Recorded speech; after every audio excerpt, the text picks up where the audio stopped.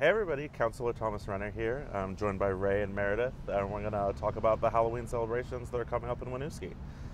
Meredith, can you tell us a little more about what we're going to be doing here in Winooski? Yeah, if you've never been, we fill Rotary Park, where we're sitting right now, with 1,000 pumpkins, with lots of people in costume, with activities, music, and we can't wait to bring everyone back out again. It's such an important community event for Winooski.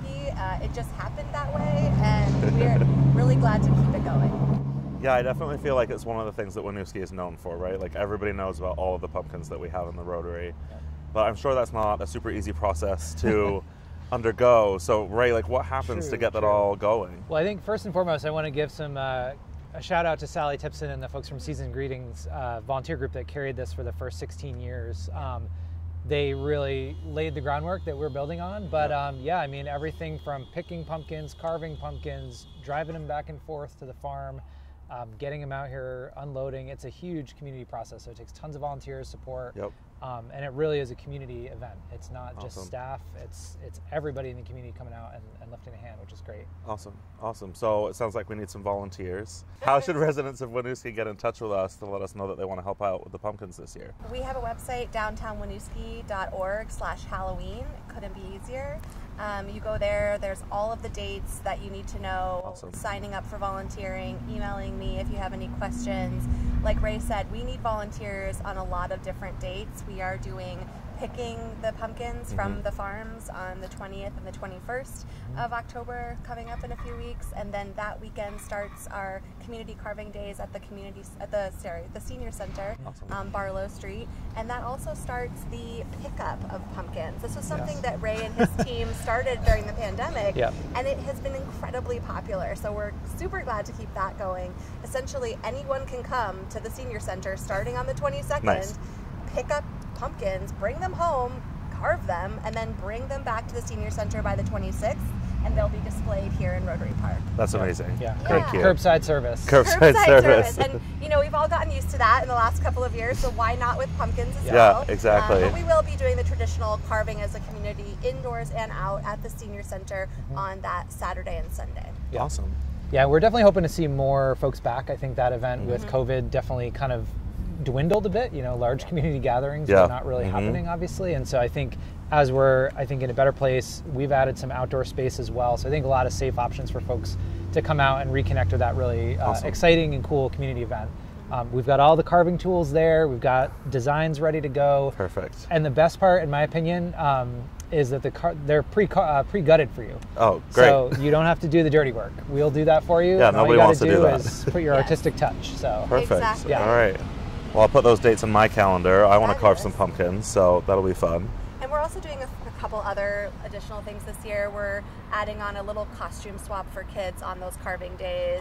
I know as a parent, I have a lot of random costumes in my house, and I would love to swap them with other families. It's something that reduces waste in our community. It saves us money, and it's really fun for the kids. So we might have to put some limits on certain kids how much they're taking, but we're welcoming donations for that, for that swap, and then you can come and pick up costumes for free. That's great. And all of our events are taking place before Halloween, so the kids will have their costumes to go trick-or-treating. Yeah, and all of the events are free. Like, picking up the pumpkins are free. I mean, we accept donations because we do have to pay for this event, but if you're a community member and you want to get involved in the volunteering or attending the events, everything is free and open to everyone. Great. Awesome.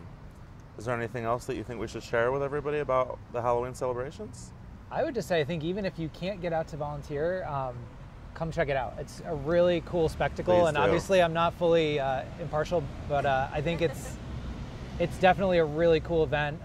It's one of the best, I think, spectacles in this park, and it's really fun to just see it lit up, fully decorated, and I think to stand back to and know the community made that happen is always really special. So yeah, I would say come out, regardless of how that is, volunteering, helping, just checking it out, whatever it is. We'd love to see you. And I would also say, just to give some context for the actual event, we do also need volunteer help on the 29th. which is the big day. That's the big show. That's where we take all of the 1,000 pumpkins that have been carved and we set them up in the park. It's no easy feat. Even if you can only stay for 10 minutes, 20 minutes, half an hour. Any help is like big help. The hands are needed. Yep. You know, we need dozens and dozens and dozens of people throughout the day to help make this happen. Yep. And we also need help that night. So we are planning on having live music and DJs. We're having a special event this year, which is really exciting, inspired by something that happened last year spontaneously. We're actually hosting a kids club with DJ Craig Mitchell this year from 5 to 7. We'll also have music before and after. Perfect. So we're really excited to have people come out, but there won't be pumpkins to look at if we don't have people help. Exactly. And then also we will be needing help lighting all of the pumpkins. And I will say all of these different volunteer activities, people that try them, they often come back. We have repeat volunteers. So when people might think, I don't know what that sounds like, maybe it doesn't sound like my cup of tea. Come try it out. Come try it out. Even if you're like, I have to leave in 15 minutes, at least you can try it. And the same goes for crossing guards. I mean, last year we had a set of volunteers. I love this story. They happened upon the carving event. They came, they carved, they asked when they could help again.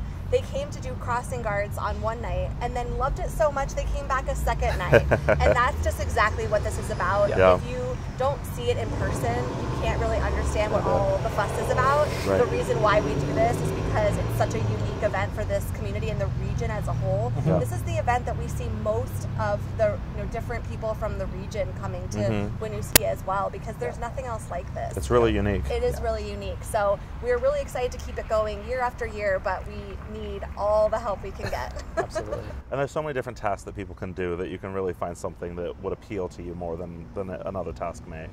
Absolutely. And if you go to the website, downtownwinooski.org/Halloween, you'll find out that we're doing a carving competition again this year. We're doing lots of other things. So there's so many different ways to get involved and to have fun when you're here.